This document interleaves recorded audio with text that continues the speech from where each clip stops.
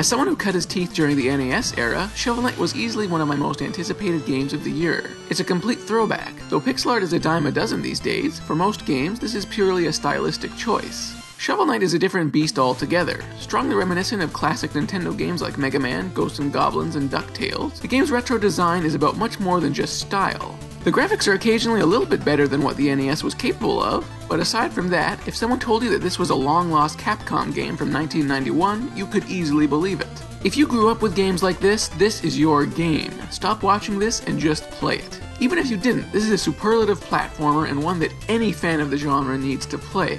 Of all the NES era influences, Mega Man seems like the game's strongest. The way the levels progress is straight out of that series. Each level has a theme, and, like Mega Man, ends with a boss you have to fight. And without going into spoilers, the Mega Man connection is cemented even further in the game's final stretch. Like a lot of games of the era, it's challenging.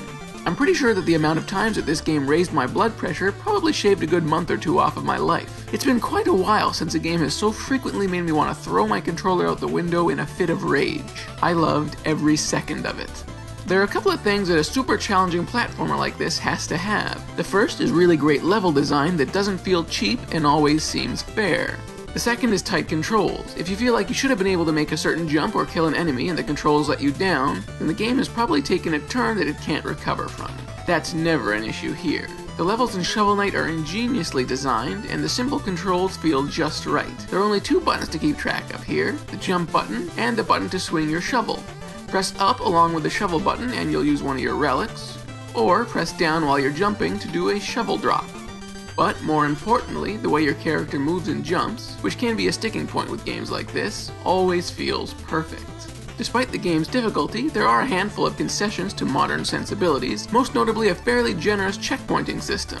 Don't get me wrong, you'll still be playing through stretches of some levels again and again and again. It's not too forgiving, but unlike a Mega Man game, the game will never make you start over from scratch once you hit a checkpoint.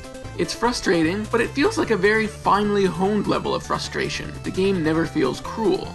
Also, I can't end this review without mentioning the insanely catchy, pitch-perfect soundtrack. If the graphics and gameplay weren't enough to make this feel like a long-lost NES classic, the score certainly cements it.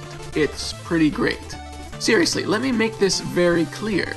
If you're a fan of classic NES platformers, you have to play this game. I'm not saying you should play it, I'm saying you must. It recaptures everything that made the best platformers of the era so great. It's just so much fun. It made me feel like a kid again.